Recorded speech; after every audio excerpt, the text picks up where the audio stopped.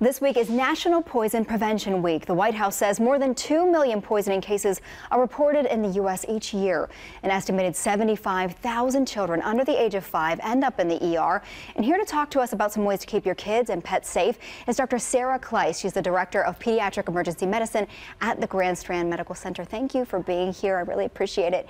And I love that you brought examples. All of these things, they look so bright and so beautiful and honestly tasty. I can see how they would end up in the mouths of little ones or furry mouths. We have two things right here. Yeah, so I can hardly tell which is candy. So definitely, when you just look at some of these things across the table, these are things that we all carry in our house almost every single day, and they can definitely be, construed as something that's totally edible. Sometimes they even smell good, look good, and can definitely be thought of as maybe food or a tasty treat for anyone. If we can take a look at these right here, one of these are lemon flavored candy, and one of these are what, garbage disposal cleaner? Correct. Yeah, and take a look without even really knowing what's in either of those. A lot of us would probably not be able to necessarily guess. So you can imagine how tricky that would be for a kid who doesn't know exactly what is or isn't they shouldn't be eating. Yes, yes, and so I know it's really cute and trendy to put all of these things in these types of clear containers, but it makes it harder to be able to tell what should be eaten and what shouldn't, right? 100%. Because we have here, what do we have in these jars right here? These look very similar, but also delicious. So we have some kind of detergent packets, and then these are just some gummy candies, which again, the colors, the kind of texturing even is extremely similar.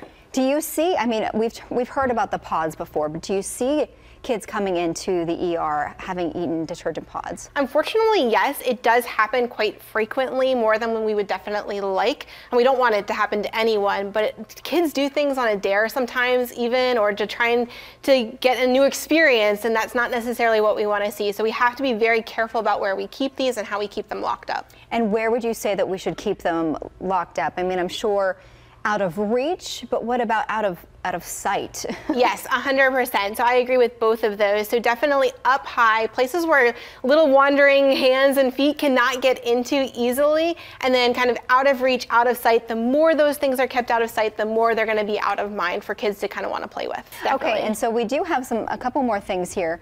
These are laundry scented beads, right? And candy. Candy. Yeah. Also similar to some of these are some of the more fizzy candies that kids can either pop right into their mouth or into drinks. They look exactly like this, so definitely be careful. And then these are just a common candy that a lot of kids are kind of getting into. Yes, and then this is terrifying right here. What do we have in these two containers? So you definitely have one of them that is a drink and one of them that is a detergent for the sink. And we took off the labels here, but imagine if you couldn't read.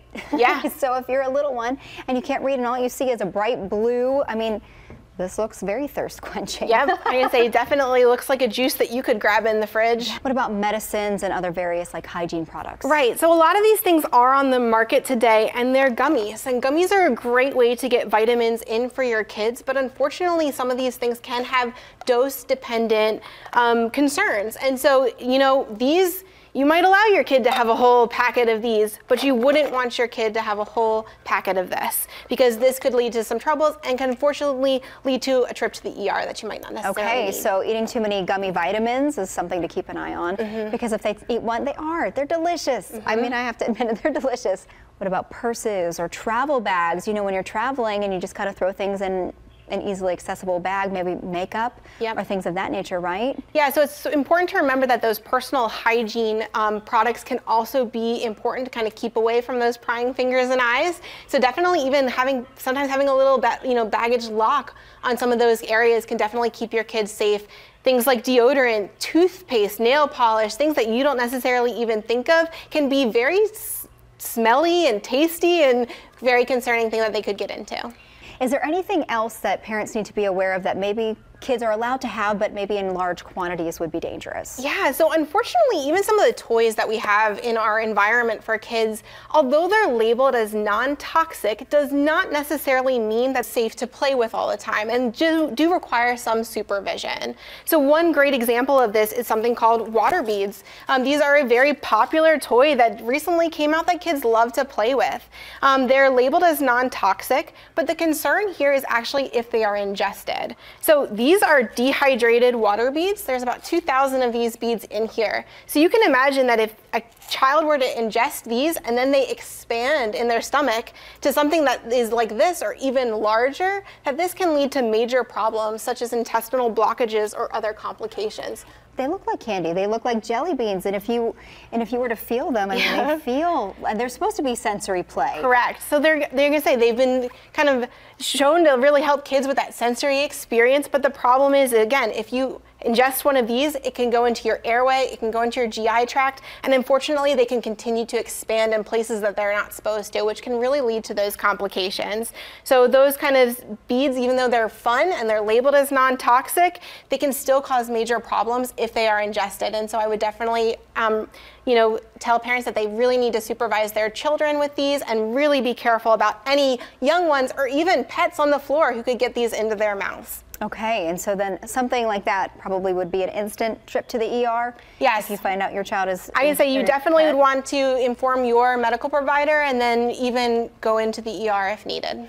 Before we even left the hospital with my son, the first thing the doctor said was, here's the poison control number, put it in your cell phone. Is that something that you recommend for parents? 100%. I definitely recommend that all the parents I see, especially when they come in after some type of ingestion, we make sure that they have that number. And even I really encourage parents to have that number just available. Sometimes that can even help prevent you from coming into the ER if you have to. So just having that number available and around is a great thing to have. Hey, some excellent tips, Dr. Sarah Kleitz. Thank you so much for being here. And again, that number for the National Poison Control Center is 1-800-222-1222. It's available 24 hours a day, every day.